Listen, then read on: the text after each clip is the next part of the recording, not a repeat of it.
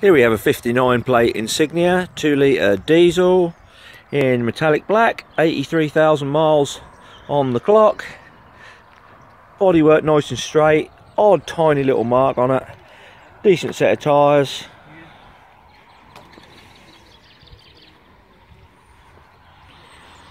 All pretty good, all good round the front and everything like that, no chips or anything in the windscreen. All nice and tidy. Does just on the bottom, just has had a little tiny little scratch on there, over a cat or something that's been on that side. Apart from that, all good round the sides, all round the tailgate. Absolutely massive boot on the Insignia. You can see at the moment that's missing a parcel shelf, but I have ordered one and that is actually here ready to be fitted.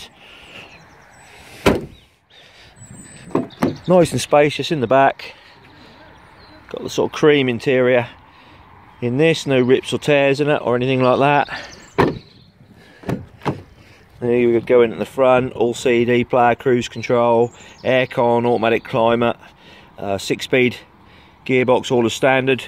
Service history on this is actually 5 stamps, first 2 by Vauxhall and then 3 at an independent. That is now due a service, but obviously it would be serviced along with 12 months MOT when we sell it.